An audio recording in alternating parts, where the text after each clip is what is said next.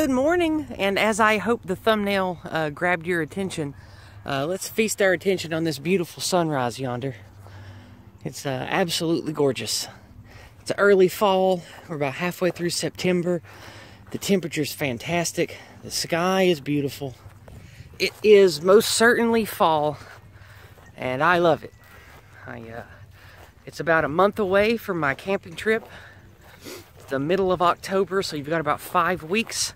You've got another 2.5 weeks to let me know if you're coming or not. We still have less than 10 people saying that they're going to come, so this year's looking like it's going to be even smaller than last year. If this trend keeps up, I'm not even going to do this trip in a year or two. So, I don't know. Previous years I've had 20, and this year I've got like 6. So I don't know. Is it just... am I getting old hat? Do I have fewer followers that want to go camping? Or do people just not want to do the same thing year to year? I don't know. Does the newness of it wear off? I don't know. But regardless, we'll still have a camping trip even if 5 or 6 people come. I'm still going to do it. So, the thing I want to talk about today is kind of like... it's like my philosophy and some of my reasoning behind how I think and feel about politics, right? I do think that there is a very evil force at play that works through men. Whether you call that Satan or something else, I don't know. Like, again, I'm agnostic. I don't know. I don't know what to call evil. But whether it's these, you know, anti-white Jewish Marxists, whether it's big state crony assholes that just want power, whether it's deep state actors that want to forward some kind of global military agenda, or pick your evil, right? These things sort of culminate along the same lines of power. They're bad. The EU's bad. NATO's bad. The United States federal government's bad. I think Putin's probably pretty bad. We know China's bad. Everything's bad, right? Well, what can we do about that? Well, me and you personally, we can't really do much. And so this is why I've sort of detached many years ago from caring about a political system or a socioeconomic structure. I don't really care about those things because regular folks like us can't really do anything about that stuff. There's really nothing that can be done to change our system, the way that we vote, who we can vote for. You and I have very little power over that at all. What do we have power over? Our own actions? The people we can influence in our community? The local political stuff that we can grab hold of? Like sheriff's office? Whatever your mayoral executive or governor or mayor happens to be in local politics, if you can influence that. Those are the little things that we can influence politically. But even that, I don't really think is worth most people caring about, because I don't think most people have the mind for power. And I see that as a real problem. It's because if the game of power is played by those who it calls to, power is always going to be played by people who aren't like me and you. I don't want power, but they do. You probably don't want power. They do. Your family and children in church don't want power. They do. And so, philosophically, mentally, it takes me places that always lead to the same thing, which is a very sort of useless libertarian mindset of take care of your own people, invest in your local community, and prepare to live separate from every state and every government and every people in the world, because if shit goes bad, we can't rely on anything but what we have around us and the bonds of friendship, networking, community, family that we have cultivated. And I know that sounds kind of defeatist, but I think to myself, the last 11 years that I've been politically engaged, I haven't really gotten anything accomplished. I've written letters, I've made calls, I've pressured locally, but locally where I live, sheriff's pretty based. The local politicians are, you know, tepidly based. Things are okay here in the county I live in East Tennessee. Things are good. We're not having hardly any demographic change. There's a teeny tiny bit. happening around the cities, of course. And I'm just waving hi to my friend there. Good morning! I'll move the camera so it doesn't get her license plate number on there. There we go. Anyway. So, anyway, what I was talking about. I think little actions, I guess, can matter, but when it comes to all of the evil people in governments and alphabet agencies and then corporations, I feel so powerless to do anything about that. It's one of the things I like about the Go Free stuff that the white well-being community does, is at least with using their particular mimetic language approach, you can pressure and force people in a way that going at the targets of that stuff with different language doesn't seem to succeed. Doesn't seem to have success, I should say. So I like that, and like even locally, I've used the Go Free technique of saying, hey, this is anti-white, I don't like it. This is against my people in this area, I want you to change this. I have used that to limited success locally here, which is cool, so I know it works. But that alone is not going to take power. That alone is not going to upset or unseat the thousands and thousands of crony bureaucrats and corrupt information agents and shit that are just embedded in the swamp. That's going to take somebody with real kingly action that I doubt Trump is capable of or even willing to do. So let's say he is, though. Here's the next point of where I'm going with all of this. Let's say Trump is even 10% of the despotic dictator that the anti-white media says he is, right? Let's say he actually does get in there and starts chopping heads, so to speak. Just massive purges of the swamp. Those people don't stop existing. And the things they know and the connections they have don't vanish. Their state power and their official station and their salaries might vanish. But who those people are, what motivates them, how crony they are, the hatred and the jealousy and the spite they have for us doesn't go away. Where do those people go? Right? Where do they go? What do they do? They're still there. They still exist. It's just you get rid of them in the official capacity and you at least temporarily neuter their state power. Well, Trump only has, at best, a 4-year term. He's old. He might even die before he's done. What comes next? We don't have another king. We don't have another leader. We don't have any other figurehead of this drain the swamp shit. Nothing like Trump. He's a one-of-a-kind. Whether you like him or hate him, I don't care. I don't particularly like him.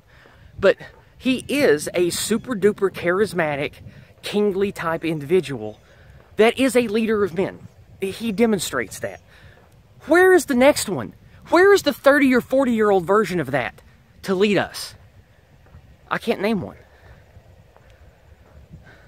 There are men who I wish could lead us, but they're obscure, not wealthy, not connected. A big part of being able to lead is having wealth and fame. And that sucks, but that's just true. And we don't have anybody like that. Maybe Mel Gibson. If Mel Gibson is the Trump I want, I'll just be honest. But granted, I mean, even that's just like, you know, copium stuff. I don't really think he would get anything done. But the thing that always brings me back to where I'm at now is after spending 11 years of my life actively, passionately engaging in this culture war shit, going down all the conspiracy theory rabbit holes, learning about all the lies of the government and the media, and, you know, what we were lied to about the war between the states in America, about World War I and II, about the Vietnam War, all this other shit. What we're lied to about other things, about demographics and racial differences and who said what to who and all these other things that we've been lied to about and gaslit about our whole lives and our parents' whole lives and our grandparents' lives. It just makes me feel like the people who want to detach and just be separatists, they sort of have it right. Because without leadership, without a banner, what are we besides angry rabble? And in the last 5 years, studying elite theory and listening to the dissident right stuff, I don't agree with all of their takes, especially about my base Catholic monarchy. Good luck building that, guys. Go ahead. I wish you the best. But I have learned that power itself is kind of like a force. And it takes men to guide it, shape it, and harvest it. And without a banner, without unity, all of us angry, dissident white people, we're not going to be able to use power because we're disorganized, we're disparate, we're spread out. We care about working the land, raising our kids. We care about the things that matter to us. We care about small things. They're important, beautiful things, but we care about small things. The few of us who care about getting engaged, like myself, and are willing to take power, we have a sea of conflicting, arguing, different political camps of thought. You've got the pan-European, super-state, Aryan nuts people, like your Richard Spencers. You've got other types of ethno-nationalists, white nationalists. In Europe, you've got, I don't know exactly what the phrase is, but you've got people who are like that there in their countries. Over in America, you have different groups that are a mix of neo-Nazi, white nationalists, KKK, old-timey neo-Confederates. You've got people that are just disgruntled, angry libertarian types that want their state to secede from the Union. So many of us are motivated to care and motivated to do something, but we don't have a leader. We don't have a banner because all of these different groups think that they have it right. I don't really like any of these groups. I'm not a member of any of them, and I don't specifically identify with any of them. But I know that none of them have the numbers and the wealth and the fame and the figurehead to unify us and take power.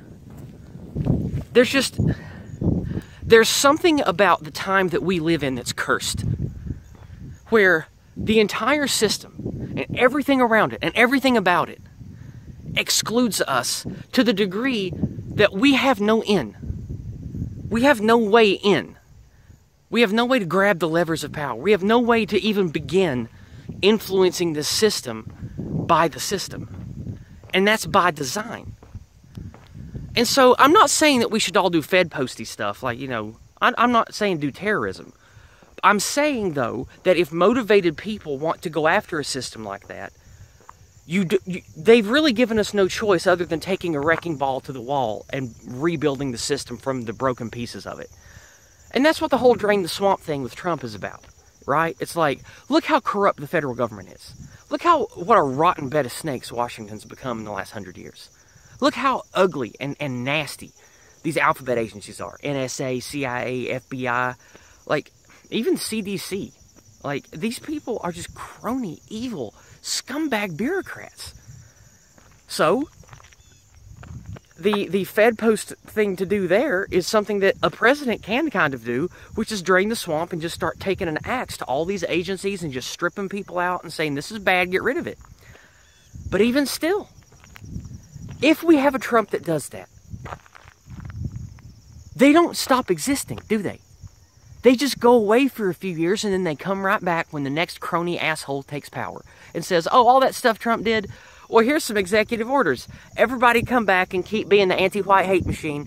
Keep being the warmongers. Keep pushing this jingless propaganda to brainwash Americans. Come on back in, guys. The water's fine now. That Trump guy's gone. He can't come back. Come on back in. Nothing stops the next president from doing that. See, I'm forward thinking on this. And so where does that take my mind? That takes my mind to what we talk about behind closed doors. There's going to come a time where we can't rely on our infrastructure, on our government, on our laws at all. And unless something dramatic happens, which it very well might looking at the world stage, I don't see a way to vote our way out of this. Why do I say that? Because look who the votes are counted by, and look how the people we're allowed to vote for are calculated. megacorps, deep state, the state itself, people with deep pockets, Clinton Foundation, Bill Gates, etc. These people with their money and their desires, and of course there's continental European versions of that, right? Like you've got your World Economic Forums, you've got Party of Davos, same shit over there too, and a lot of the people are the same on both sides of the sea. But these people, they aren't people that we can vote away. They're never going to be people we can vote away. They exist no matter what party wins an election. They don't care. They're invested. Their agents are usually in Labor or Democrats here in the English-speaking world. But they don't really care as long as the agenda gets forwarded. They don't care if it's a Republican or Democrat. They don't care if it's Tory or Labor. They don't give a shit. These people can be bought and paid for regardless. They can be blackmailed. And this is why I have become not very hopeful about any political change that doesn't involve a war or violence. I'm not saying that you should do terrorism. You should not. I don't want to do it. You shouldn't do it. I'm talking about some kind of conflict, maybe between Russia and Europe, maybe between Russia and America, maybe between China and Russia and America, or Iran too. I don't know. But without some major catalyst to loosen the grip of all of these evil anti-white oligarchs on the systems that they've sunk their tentacles into the last 100 years, I don't see a way that you and I can make a difference in that. But we can make a difference around us. We can build good families and be connected. We can do meetups like I do twice a year to stay connected to people. You can join the OGC chapter near you. You can join the Go Free Club near you. You can work with people who actually have their heads in the game and are doing intelligent things to plan for our future, like the two groups I just mentioned. And I'm sure there are others out there. Those are just the two that I'm part of that I know. You can do healthy, wise things that don't put you at extreme risk at all, or any risk, really. At least for now. And I think that's what most of us should do, myself included. So that's my talk about sort of my philosophy of where I'm at. I don't really care about Republicans and Democrats. I don't care about what system is better. I don't argue, libertarian this versus, more authoritarian that, or classic liberalism versus modern liberalism. I'm sick of all that. None of that stuff matters because we can't change any of it. Nobody out here is going to campaign and say, okay, my campaign is we're going to radically change the entirety of our socioeconomic structure, and instead of doing whatever America is, we're going to do a Catholic monarchy now, or we're going to do a National Socialism now, or we're going to do a Marxist communism now. That's just not going anywhere. This American machine, this beast, this bureaucracy, is what it is. And it's a combination of all the different things that I mentioned. That's just how socioeconomic structures are in massive empires.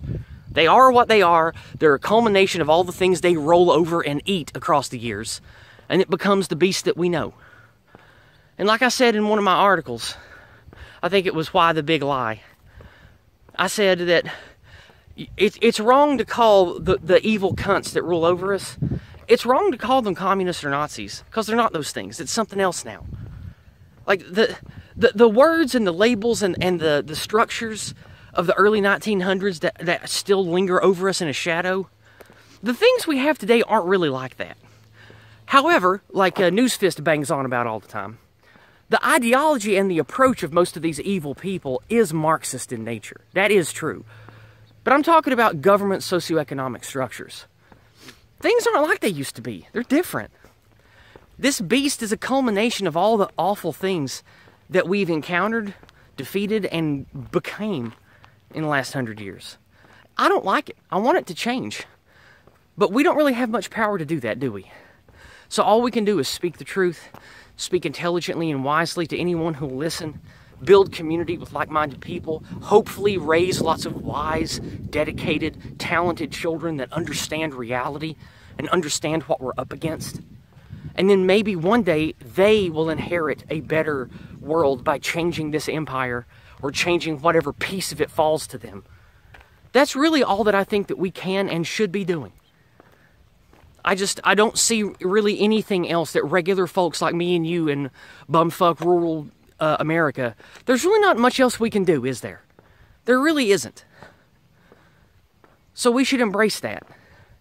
And we should network, make communities, make friends, do our best to raise good kids and be parts of good community groups and churches and stuff, and just do the best we can to weather the decay of this evil empire, all while keeping truth alive and preparing for the worst while praying and hoping for the best. That's where I'm at, guys. That's what I think. Do you think I'm wrong? You think I'm missing something? Let me know in the comments below. I'd love to hear what you have to say on this. Anyway, it's early Monday morning, and I've got a long day of sifting through the trough to build discordant dragons tonight. So I'm going to go back in, make a little breakfast, and get to that. And I guess we'll stop here because it sure is pretty again. Over there is the hill I started on. And so we'll look back now and see. Ooh, look how pretty. Man, that sure is nice. Look at that. I'm very blessed to be from this area and live here. It sure is a gorgeous, idyllic shire. And I desperately wish that this can last. I don't want it to fall to ruin. I don't want the anti-whites to come in and mess it all up. I don't want to be overran by immigrants. I don't want to be taken over by Muslims or Africans or Chinese. I don't want Indians to come here and buy up everything. But I see that happening all over the West. I don't want that to happen here. Me and my people deserve better than that. And by God, I hope that we get better than that. Hope y'all have a great week. I'll see you Thursday night. Me and Chris will be back for either Gulag Cafe or Empire of Lies. God bless everybody.